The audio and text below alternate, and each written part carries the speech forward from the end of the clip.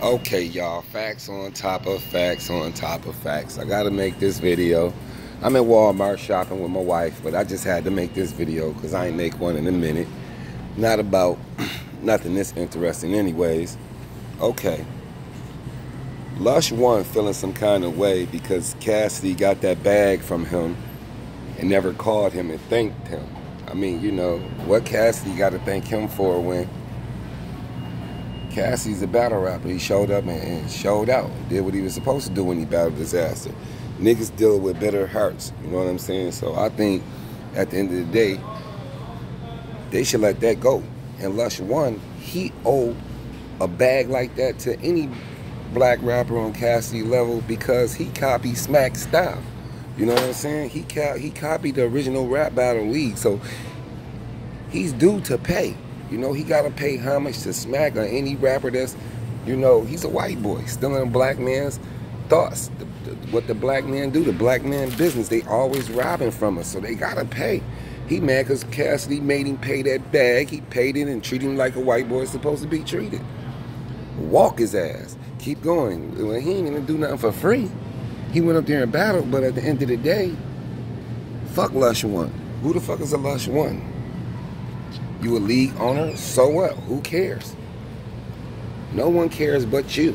And you bit off of Smack, so you need to pay Smack a bag for copying his style. That's why you're not respected. You can copy the style, but you can't copy respect. Smack said that. Niggas not respecting you, you a white boy.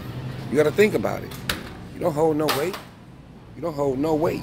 So, you know, I can see if you came out with a honky-tonk battle, you know, motherfucker square dance battles and shit, then we wouldn't have nothing to say. You know, that's y'all business. You know what I'm saying? But at the end of the day, you took on a black man's league, copied his style, and moved on with it and act like you wasn't gonna take no losses or act like motherfuckers was just gonna respect you. Motherfuckers don't respect you at all. Nobody's not gonna respect you. They know you soft. They know you a pussy. You ain't gonna do shit. Come on, man. You a white boy. Get it together, man. For real. Get it the motherfucking together. Don't nobody give a fuck about your feelings. You a bitch. Stop dealing with emotions like that. And that's from me to you. Lush 1. From me to you. From Black Bernhardt to Lush 1. I'm telling you. You's a sucker. Nigga Cassidy don't gotta pay no respects to you because he don't respect you. You can't copy Smack, but you can't copy the respect. Point blank, period. Even if Smacking wasn't offering him the bag that he wanted it, if he wanted 6 figures or not, so what? He feel that he's worth that money, so that's what he gonna push for. Now, if somebody gonna come through and drop that bread, then shit, why wouldn't he take it? You the sucker. You the one that fell for the motherfucking banana and tailpipe trick.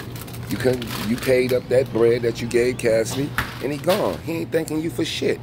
He put his work in. You don't know white boys no motherfucking thank you for shit he been doing all his life. You don't gotta thank you because you paid him to, you know, battle at your rap league.